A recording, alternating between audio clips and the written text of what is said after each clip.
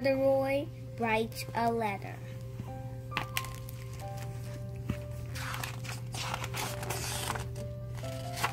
Corduroy writes a letter by Alison Inches. Lisa took a big bite out of her cookie. Something's different. I know what it is. It doesn't have enough sprinkles.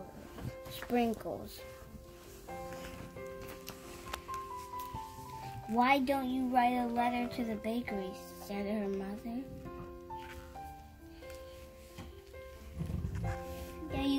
Good idea, said Lisa.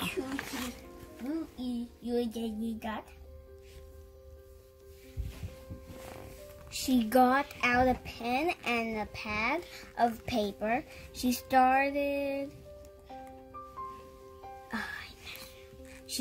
at the pad.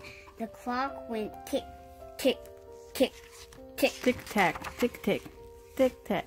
After a while, she said, "What's the use, Corduroy? The baker will not listen to me. I'm just a little girl."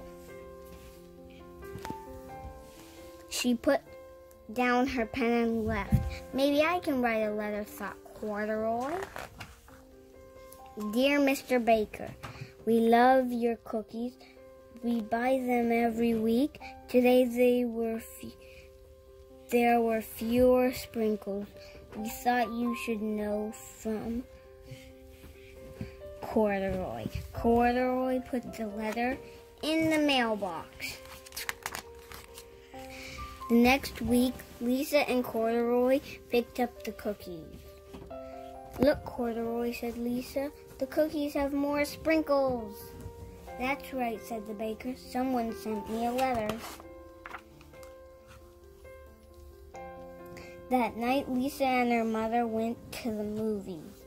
Corduroy went too. Hey, look at the sign,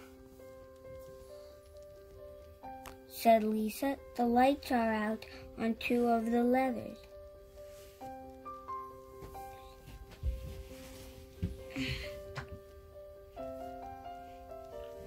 Why don't you write the owner a letter, said her mother. Maybe I will, said Lisa. Later, Lisa got a pen and pad of paper. What should I write, Corduroy? Asked Lisa. Soon she began to feel sleepy. It's no use, said Lisa. The movie theater owner is too important. He will not read a letter from me. She went to bed, but Corduroy was not ready for bed. I can write a letter, he thought.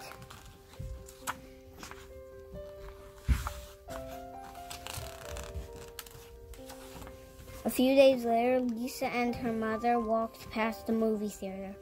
Lisa looked at the sign. It's all fixed, she said.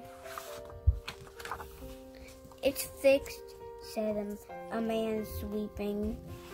Someone wrote me a letter. It said 2 of my lights were out. That's neat, said Lisa. The next time I have something to say, I'm going to write a letter. Every day, Lisa listened to music on the radio. Corduroy listened too. I love this new radio station, said Lisa. But I wish they would play the song Teddy Bear Bop. I should write to the station and ask them to play it, said Lisa. Great idea, thought Corduroy. Lisa got her pen and pad. She wrote, Dear WROC, I listen to your station every day. I wish you would play Teddy Bear Bop. I love that song. My bear Corduroy loves it too. Thanks for being the best station ever. Yours truly, Lisa. Lisa put the letter in the mailbox. The next week, Lisa had the radio on. The person on the radio said, This next song is for Corduroy from Lisa. Then The teddy bear Bop began to play. Lisa and Corduroy danced around the room. Wow, said Lisa. Playing our song? They're playing our song, see? Thought Corduroy. It pays to write letters.